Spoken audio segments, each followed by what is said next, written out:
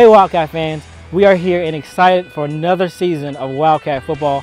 I'm Lewis Goodley II alongside Russell DeLauder. And Russell, I'm excited, I can't wait. Yes, I'm excited as well, Lewis. I'm pretty sure the team is motivated, knowing that they have new leadership under head coach, Coach Terry Sims. As well as new leadership, they have a lot of transfer athletes coming in, as well as new coaches coming in. You'll get a chance to meet them in a couple of weeks, but today we're focused on head coach Terry Sims. Now, Wildcats, stay tuned. Every practice, we are here inside the cage, giving you the behind-the-scenes looks for Wildcat football season. Let's do it. DB's on the red cone.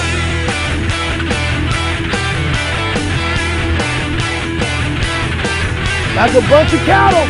Like a bunch of cattle.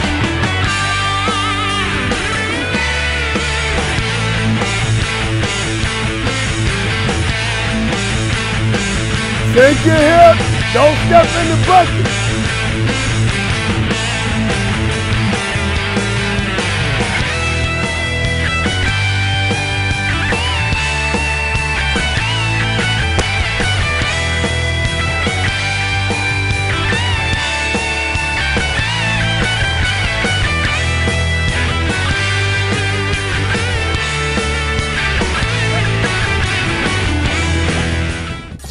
All right, so after the first day of practice, Coach, what do you, is this kind of the first day that you kind of expected?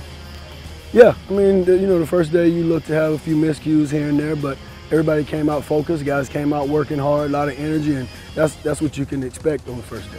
Now, what do you want to kind of see looking forward from the first day? What kind of mistakes did you kind of? I just want to see guys continue to get better, the offensive line covering the ball, defense swarming to the ball, guys just doing the little things right, and I think we'll get there. Now, the intensity level of practice was pretty high. First day, a lot of people were excited. Do you kind of expect that to kind of continue or even build? Oh yeah, we don't have a choice. We're going to get faster. We're going to operate at a high pace every day on offense and defense. All right, Coach, you excited to get back and playing football? I'm very excited. Can you tell? I can't stand the office. This is what I love to do. That about wraps it up for today. Spring training is underway. For more information, log on to bcuathletics.com. You can even catch us on YouTube at CatEye Network YouTube page.